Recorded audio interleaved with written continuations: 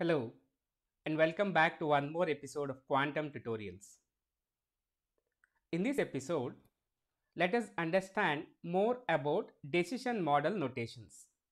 This is the second part in the decision model notations playlist.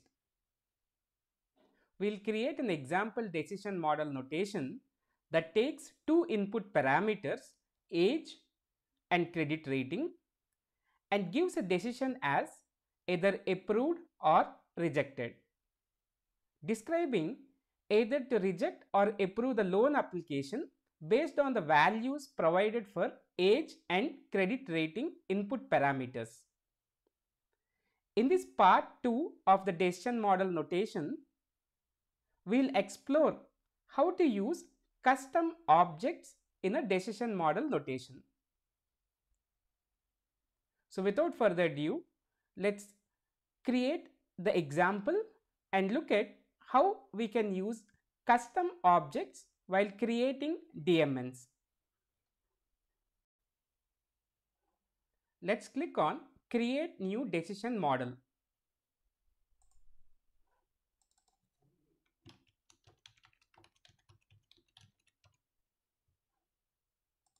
We are creating the DMN exercise 2. Let's look at how we can define a custom data type. Go to Data Types and click on Add a Custom Data Type. Define the data type. I am defining the data type as input object, and the type of this custom data type input object, I am defining it as structure.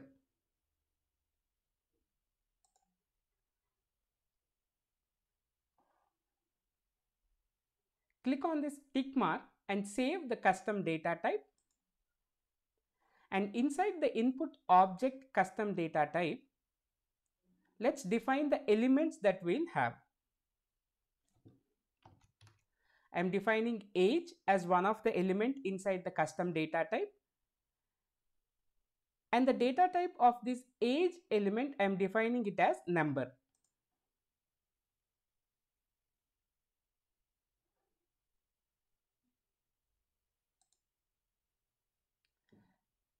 Define one more element inside the custom data type input object,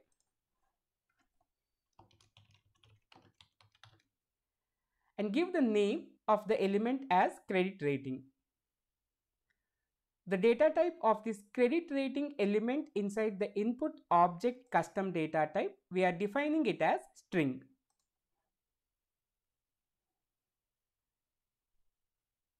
Click on this tick mark to save the changes. So now we have defined a custom data type input object, and the two elements age and credit rating are present as part of this input object custom data type. Let's go back to the editor, click on editor, and let's see how we can create a DMN which uses this custom data type. Drag and drop an input element onto the canvas. Set the properties of the element.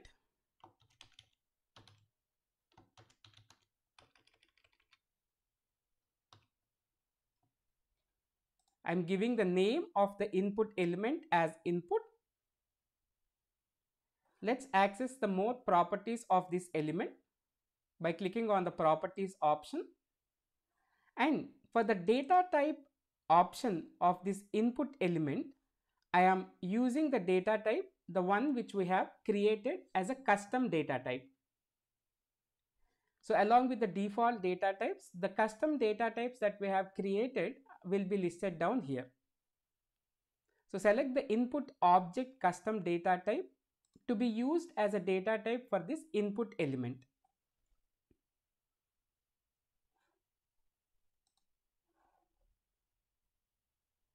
Let's create a decision by using this option create DMN decision.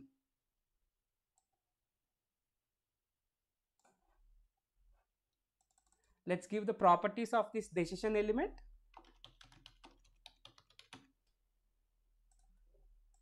Let's edit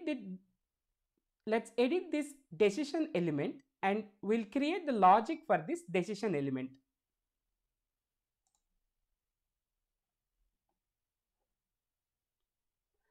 Click on select expression and we'll use the decision table for creating the logic for this decision element. As you can see here, because we are using input as the input element, the name which we have given for the input element as input, and because it's a custom data type, so from the input element we are picking up the age, and from the input element we are picking up the credit rating as the two inputs, and we are defining the final decision as the output clause. So the final decision data type we are defining it as string, because we want to return either approved or rejected as the final decision, right? So this is how you can define a custom data type and use that custom data type as the type of your input elements, and you can use that input elements while defining the decision element.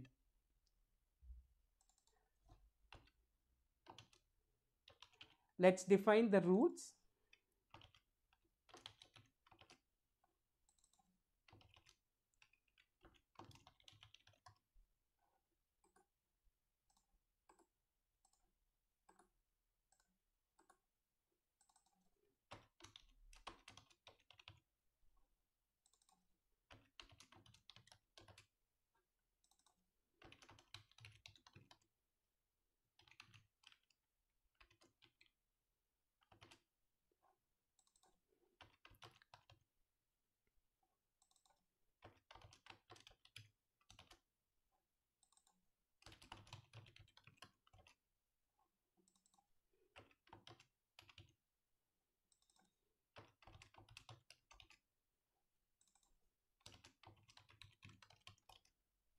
So we have defined the rules for our decision element. Only if the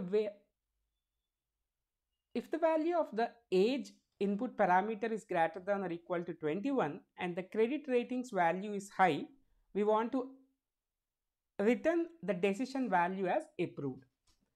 In any other scenario, we want to return the decision value as rejected.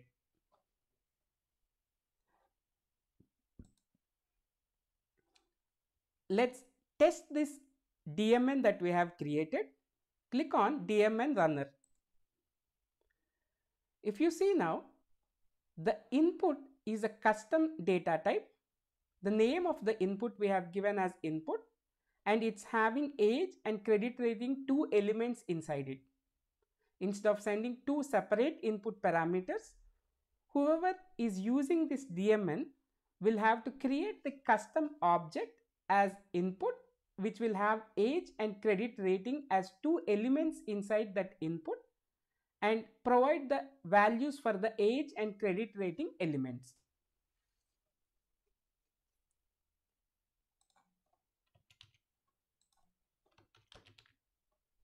So when we pass the values for the age and credit rating elements which are there inside the input custom data type, we're able to see the output, the final decision that's being returned from the DMN.